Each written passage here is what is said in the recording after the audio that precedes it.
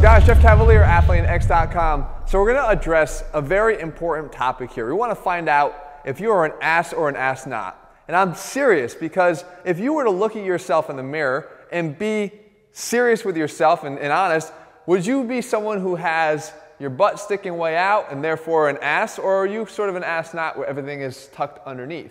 I got to admit, I'm a little bit of an ass not. And it's because of the position of our pelvis. And I've covered this in a video on anterior pelvic tilt, which is a very common problem. If you haven't seen it, you got to watch that video right here. It will tell you a lot about what to do to correct that. However, hamstrings are going to be tight in people that have anterior pelvic tilt or posterior pelvic tilt.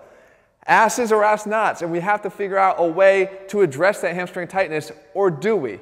Because in that video I said, you're going to likely have tight hamstrings if you have an anterior pelvic tilt, but it's not something you want to address. Matter of fact, you want to do the direct opposite. You want to continue to strengthen them and not stretch them. So first of all, how would you tell whether you have an anterior or posterior pelvic tilt? Most of all, you want to look in the mirror, like I said. So if you were to look and just lift your shirt and look here, you want to focus on the waistline. So whatever you're wearing, your shorts or your pants, what position is the waistline? It's normal to have a little bit of a downward tilt to it, a little bit, about 3 or 4 degrees.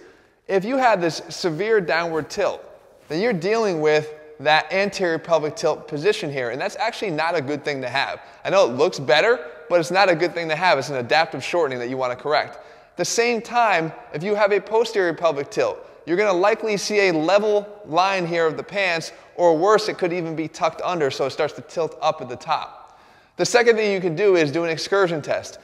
How much room do you get? So if, let's say I am an anterior tilter.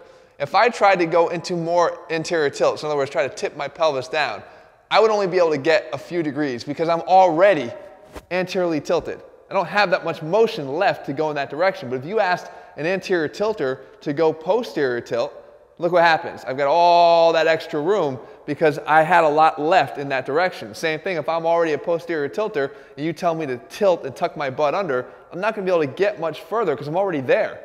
That's where I walk around. I had to go anterior tilt, I can probably get a lot more. Of course, it would feel tight, but it's something I could actually move in. So do that test and figure out what you are.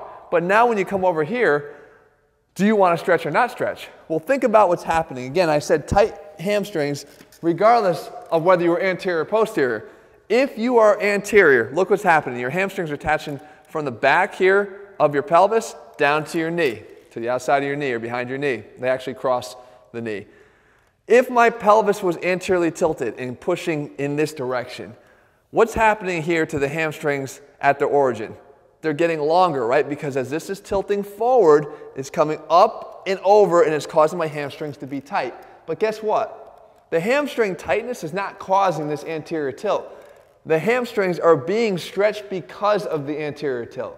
So the tight hip flexors on the other side are pulling this down this way. That's making the hamstrings feel tight.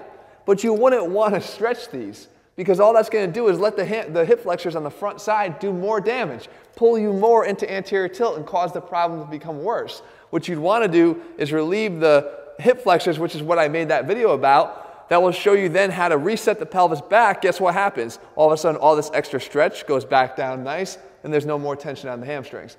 On the other side, though, if you're a posterior pelvic tilter, you got problems. You've got really tight hamstrings because what's happening is they're pulling down from here, and we're pulling down more, which is going to take our pelvis down into this posterior pelvic tilt, that no-ass look, where it's going to tuck underneath here. Your main problem is going to be tight hamstrings, and guess what else? Because it crosses the knee here, it's going to shift the focus, I'll show you right here, of your body to do this. I tuck under, I start leaning a little bit more forward, my weight is going through my toes are active, by pushing through my toes, what's active as well? My calves. I start getting shortening in my calves and my Achilles. So now I can't even get into dorsiflexion at my feet here because my calves are tight. So you want to figure out a way to stretch your calves at the same time that you're stretching your hamstrings, at the same time that you're not allowing yourself to be in posterior tilt. You got to go out of that. So how can we do that? Well, we could do what I'm showing you here. We can get our foot up against the anything, something that allows me to have elevation here.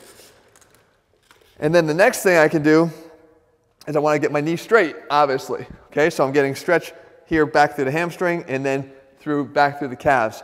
And then I anteriorly tilt this way. So now the big key is I put one foot back, which allows me to tilt more this way. You can see I can go more into anterior tilt. Right there, I don't even have to do anything. I don't have to do anything at all. I actually can just stand right there and feel the stretch. But then I want to kind of reach up in front of me. Why am I reaching up if I'm trying to stretch my hamstring? Because as I go down, I still want to be able to keep my upper back elongated here. Because what happens when we get posterior tilt? Everything rounds. You walk around like this. So we got to get elongation through here. So I'm here and I'm leaning up as I go. I swear it wants to rip my fucking leg off. I'm going up here. I have tight hamstrings. Going up here and I can already feel the stretch. Again, we're stretching all the issues all at one time. But that's only if you're dealing with the ass knot condition. Because if you are an ass, don't stretch them. Do something else. Worry about strengthening them. Guys, I hope the differentiation was made here and made it clearly. As again, I made that other video about anterior pelvic tilt that a lot of guys found helpful, and you're going to want to see it because it's a common problem. But this differentiation I kind of glanced over, and I want to make sure I went into it a little bit more in depth so you understand it.